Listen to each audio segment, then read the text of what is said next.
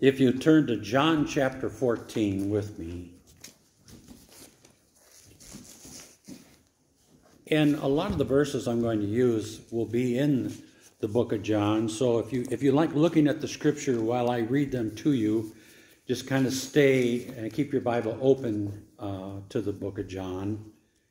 And there are a few that I'm going to go in different areas, and I'll just say them to you if you trust me.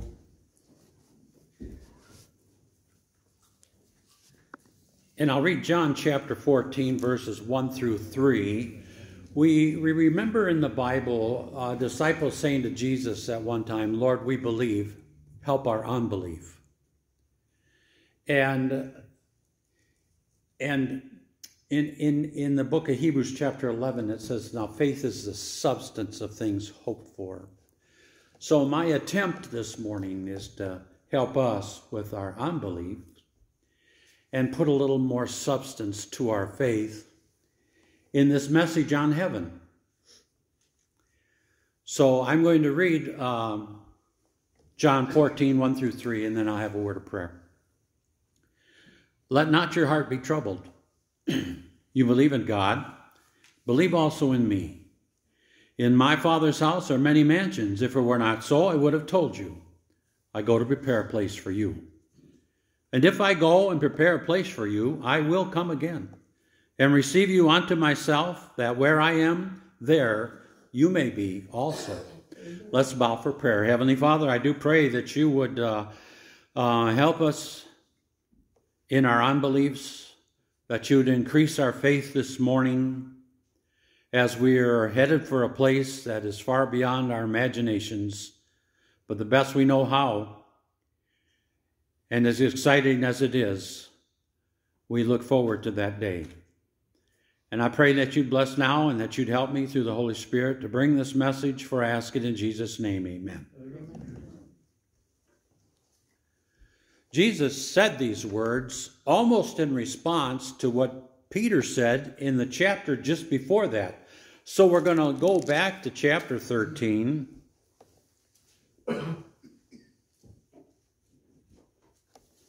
And he says to the disciples in verse 33, "Little children, yet a little while I'm with you.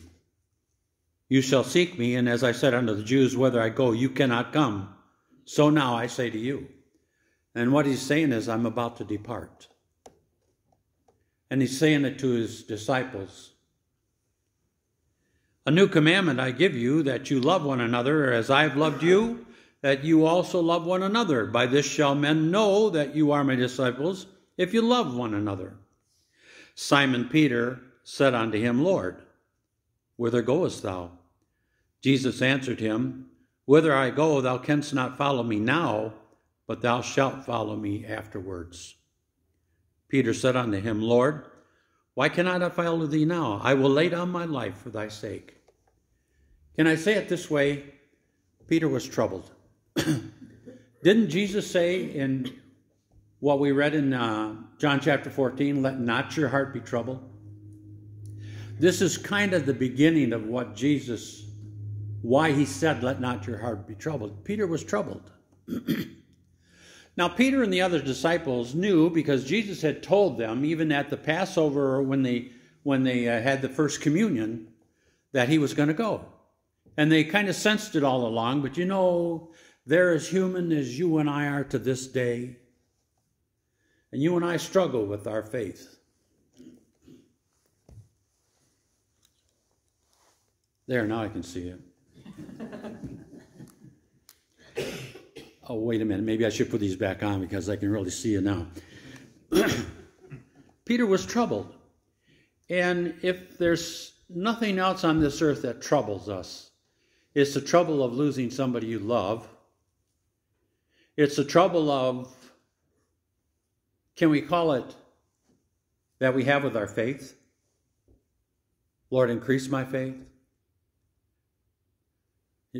I want to believe so much that I don't have any doubts, but then I still have doubts because I'm no different than Peter, that's for sure. And then when we go into John 14, if you look at verse 5 and 6, Thomas saith unto him, Lord, we know not whither thou goest, and how can we know the way? Jesus said unto him, I am the way, the truth, and the life. No man cometh unto the Father but by me. Can I say it this way? Thomas was troubled. Wasn't he troubled? He said to Jesus, how can we know the way? Jesus answered, didn't he? He said, I'm the way. How did Jesus make the way to heaven for us? Through the death, burial, and resurrection, right? That's how he made the way. And there's no other way to get there than to trust by faith in the death, burial, and resurrection of Jesus Christ and what he did for your soul personally. It gets pretty personal. In John chapter 14 and verse 8, we read, Philip saith unto him, Lord, show us the Father, and it sufficeth us. Just show us God and we'll believe. And Jesus knew better, and he knows better to this day, that what we see by sight isn't enough. There's something that goes deeper than sight, and it's called faith, my friend. There are people that were at the resurrection of Jesus Christ and saw him resurrected and yet still did not believe, even though he rose from the dead. It takes more. It takes something called faith. And we sit here and we say, the best I know how, I believe, Lord, increase my faith. This is a good place to get it, isn't it? A little power boost, as it were. John chapter 11. Back up a few pages. I'm going to read verse 21 in John 11. Then said Martha unto Jesus, Lord, if thou had been here, my brother had not died. Jesus came to the funeral of some good friends, Mary and Martha and Lazarus. Jesus knew that Lazarus was sick, and Jesus knew when Lazarus died. Can you put yourself in that position where Jesus knows that people we love are sick to this day, and Jesus knows when they die? We are as troubled to this day as the people we're talking about that were with Jesus on that day. Martha was troubled.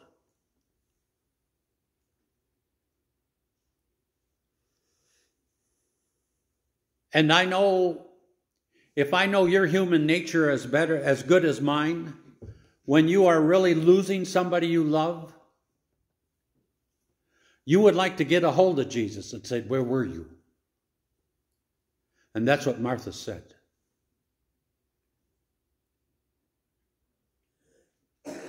Now Jesus said to her, you'll see your brother again. That takes faith. Then we read in verse 32 of that same chapter 11, now Martha's sister Mary heard that Jesus had come to the funeral. And we read in verse 32, then when Mary was come where Jesus was and saw him, she fell down at his feet, saying unto him, Lord, if thou hadst been here, my brother had not died. Then we read on. When Jesus therefore saw her weeping, and the Jews, everyone at the funeral, also weeping, can we say they were troubled? Which came with him, he, Jesus, groaned in the spirit and was troubled. He was troubled. He may be in a different way, right? Wasn't he troubled in the Garden of Gethsemane that night when he prayed and sweat, as it were, great drops of blood? Because he knew that in just a small moment, he would be taking your sins and my sins and the sins of the whole world on him. He wasn't afraid to die. He was troubled about taking on the sin of the world and dying for those sins. He was a man of sorrows and acquainted with grief, right? So when you're troubled, guess who's troubled with you? And then guess who rose above it and said, let not your heart be troubled. You believe in God. Believe also in me. I got a better place in my Father's house. In my Father's house are many mansions, right? In my Father's house kind of takes up, let's just kind of envision with me, if you can, the holy city, the New Jerusalem, coming down from God out of the heaven, prepared as a bride adorned for her husband. Now, who's it prepared for? You, the church. This, in my Father's house, we have, yes, the holy city. And what do we see? Can you see the pearly gates? Well, maybe the best we can by faith. Each of you see it in a different way. The jasper walls, the golden streets. You look through the pearly gates and outside the jasper walls, and you see in there the golden streets, the golden city.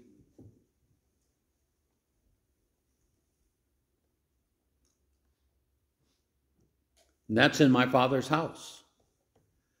That awaits you and has already been seen by those of our loved ones that have gone there already. And that's comforting. Ron said a simple statement. He said that he's in a better place. In my Father's house, but he goes further, doesn't he? In my Father's house are many mansions, and I go to prepare a place for you.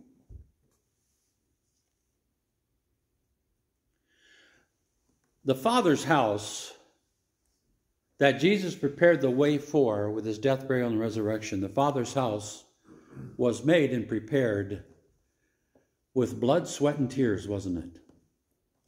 With his blood and his sweat while he was down here on earth. He sweat as it were great drops of blood. And his tears, he wept often down here. Shortest verse and most wonderful verse ever said in the Bible was Jesus wept at Lazarus' funeral. He wept for us, and he wept with us. It's almost when you read about all tears being wiped away, maybe the greatest amount of tears will be his own. Because he weeps when you weep. And the angels he sends to help you, they weep when you weep. This is a troubled world that we live in. But thank the Lord, we have our faith and we have our Jesus and we have our heaven. And may I say, even more so, we have family, right? A place for you. I want to contrast, and I want you to think about this for a minute. Before you got saved, there was a place that God has already prepared for the devil and his angels, right? There was a place prepared, not for you, but where you were headed. Jesus prepared a place for you in heaven, a place you're going to call, it'll be a mansion to you. Lord, how did you know? How did you know that was my favorite color? How did you know I liked this? How did you know I'm really happy when I have this? And it's all there for you. You know, Jesus knows you better than you know yourself. That's prepared for you. But hell was not prepared for you. You're an uninvited and will be, and we're an uninvited guest if you go to hell. God never determined and decided, okay, I'm going to send this one to hell. I'm not even going to bother with him. God doesn't do that. He wants all. He's not willing that any should perish, but that all should come to repentance. So heaven's prepared for you. Hell isn't prepared for you. You will be an uninvited guest if you go to hell. And the demons are mad enough down there already, right? You're just getting in their way. Some people accept Jesus Christ as their personal Savior because they don't want to go to hell, and that's a very good reason. Some people accept Jesus Christ as a personal Savior because they want to go to heaven. That was my reason.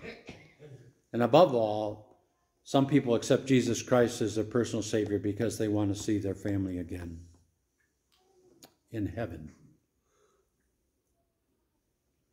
However you get him, you know what I'm saying? It's all by faith. And to the best of my human ability, I'm trying to increase your faith a bit today, aren't I? Let not your heart be troubled. You believe in God, believe also in me. I go to prepare a place for you, personally. In my Father's house are many mansions. Now, the word mansion in the original can be simply interpreted as a place, but that's okay with me. Just give me a sleeping bag and a set of golden golf clubs, and I'll be happy. But it's going to be far much more than that, isn't it? And if that's all I get up there, I'll come over and stay at your place. What's for supper? What about Rosemary? Well, you know, I'd already talked about Rosemary here earlier in the sermon, but When? no, it would not be heaven without Rosemary for me. She's been my heaven on earth for 52 years,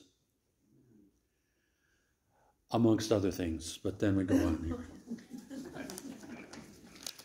Right back at you, baby. Let not your heart be troubled. You believe in God, believe also in me. Well, he prepared the way, and he's the way, the truth, and the life. His death, burial, and resurrection has made the way, and there's no other way to get there. And he's prepared in his Father's house. Now, his Father's house, what we know so little about, we know somewhat about what the holy city itself's going to look like, and it's got jasper walls, pearly gates, and golden streets. And then he's going to, somewhere in his Father's house will be a place for you. Will there be a name on it? Yeah, I would imagine it's just you're going to know it's your place.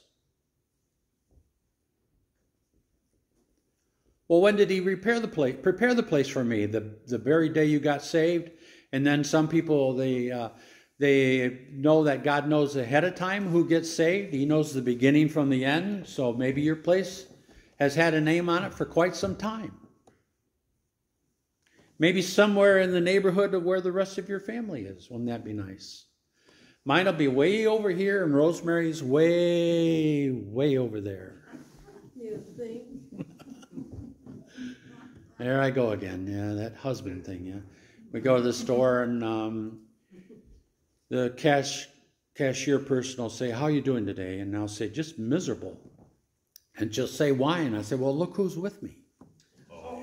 And then we get going. We're like stand-up comics, and we going back and forth. And I say, you know, we've been married 52 years, and in dog years, that's 300 and some years, and I'm just miserable.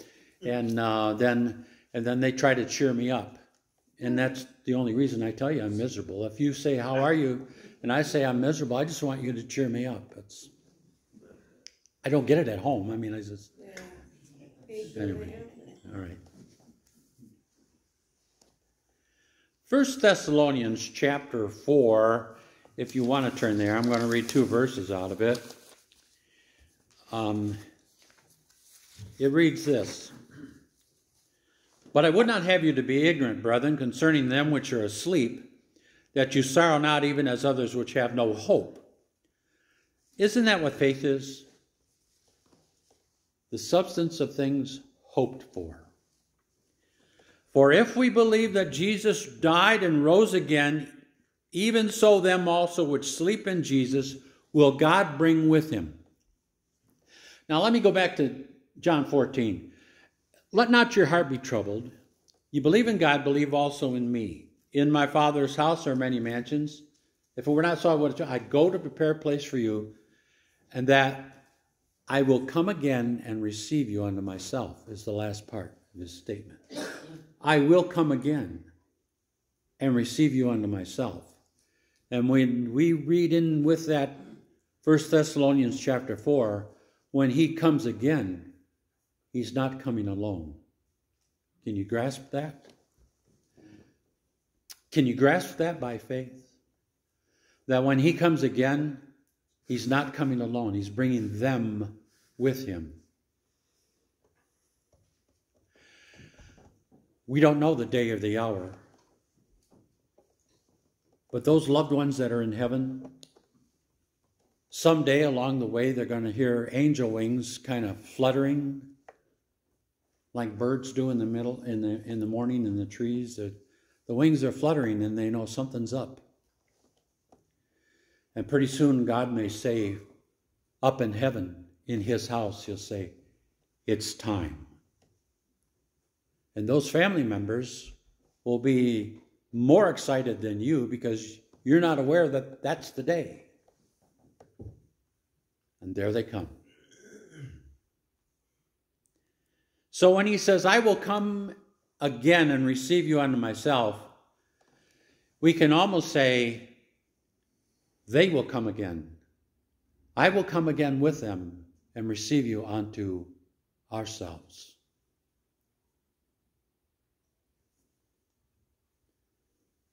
Not just he's coming again, but they are coming again. In John 16:22, he continues with the thought. In John 14, he said to his disciples, let not your heart be troubled. And in John 16, he's still dealing, in a sense, with realizing the disciples are troubled. And so are we. We're humans. We live here. We've seen a lot of troubles. He says this in verse 22 of John 16. And you now therefore have sorrow. Can you absorb that? And you now therefore have sorrow. But I will see you again, and your heart shall rejoice, and your joy no man taketh from you. And we now therefore have sorrow. But because he says, I will see you again, it means also we will see them again. Right? And your joy no man will take from you. There was nothing more joyful on the face of this earth to my wife and I to have her give birth to 2 sons. What a joy. That first child you have, that first son I had, it was cesarean section, so there was this little doll in my hands with the biggest blue eyes. And up until that point, I didn't know whether I was even capable of being a daddy. You know, would I get tired of them? Would they bother me or something? But as soon as that nurse set him in my arms, I melted. And I still melt to this day when I think of him. Right? Joy. And when he was 3.5 years old, a man took him from us, a drunk driver. Just took away our joy. And the same with another son. That one we got to keep for 21 years. Beautiful. There's nothing more beautiful than your children. You could come to me and show me pictures of your children, and I'll try to pretend that that's a cute child. And I'll say, oh, but you know the people that bring you the ultrasound pictures of the child? It just looks like a little rat in there. It just all wrinkled up, and it just is not, and you want to say, oh, my goodness. But you have to say with as bright a face as you can, what's such a beautiful child.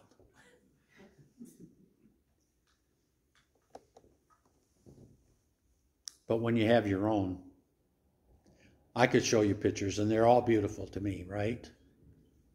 Joy. Your joy no man will ever take from you again. When you see them again, nobody will ever take that joy again, ever. Can we fathom that?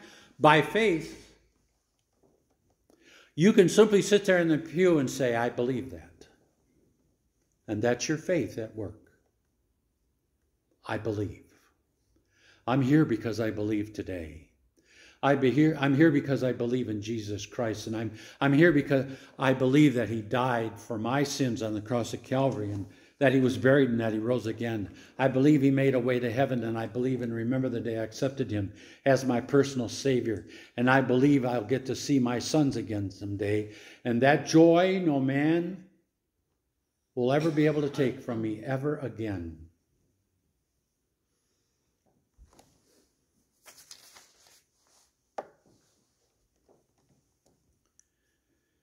Let not your heart be troubled. From living in a troubled world, like the disciples did then and we do to this day, from that to a place of no more trouble. No more pain, no more sorrow, no more crying, no more tears, no more death. That's hard to believe. You want to know why? Because you and I live in the midst of trouble. But the one that took all your troubles, he bore them on the cross of Calvary, didn't he? And by his stripes, we will be healed. Amen. The hymn that we sang just before the message was, there's coming a day when no heartache shall come. Do you believe it? No more clouds in the sky, no more tears to dim the eye. All is peace forevermore on that happy golden shore. What a day, glorious day that will be, my friends. I can say with you from the truth of God's holy word, these are not my words, these are the words of God. We'll meet in heaven someday. And guess who told us? Jesus himself, let not your heart be troubled. And so when we have the invitation, just say, Lord, I believe, help my unbelief, increase my faith. And he will, and he does. May God bless the preaching of his holy word and bless you for coming today. Let's all stand.